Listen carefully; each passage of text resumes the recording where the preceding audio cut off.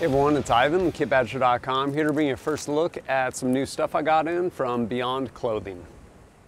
Recently, I was contacted by Beyond Clothing. They said, hey, would you like to try some of our lineup and do some reviews? And I was like, sure, sounds good. So to that end, they ended up sending out these shorts, kind of a soft shell material, as well as this shirt, and this guy right here, which is their Ventum Hoodie. Kind of essentially a lighter weight shell, as I understand it. See here in a second. That's going to basically offer one kind of wind stopping capability, as well as kind of help shed moisture and stuff along those lines. So, bam, here it is.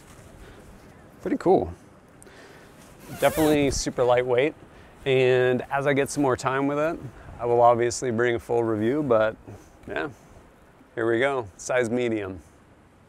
One thing I will say I appreciate straight out the gate is use of technical fabrics.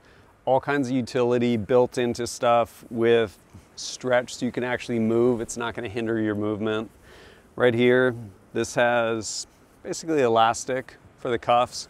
I'm sure it won't keep them super tight as far as if the wind's whipping around, but better than nothing. And when it comes to closures around wrists, you can either have something elastic, and to that end, you're gonna make it, or companies are gonna make it relatively loose, because you don't want something that is gonna constrict depending on how big someone is wearing this. And while it is nice to actually have a tab so you can secure it as tight as you might want it, you end up adding essentially complexity to the design, which turns into a higher price point. But these have that. Also inside here, stash pocket on either side, and then zippered hand pocket as well. Of course, the whole front zips up. Seal this thing up if the wind kicks up or start getting some rain.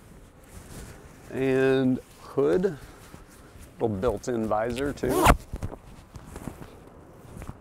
Yeah, this thing should do pretty good for me. Looking forward to putting in more time, and not to mention the entire package, really lightweight.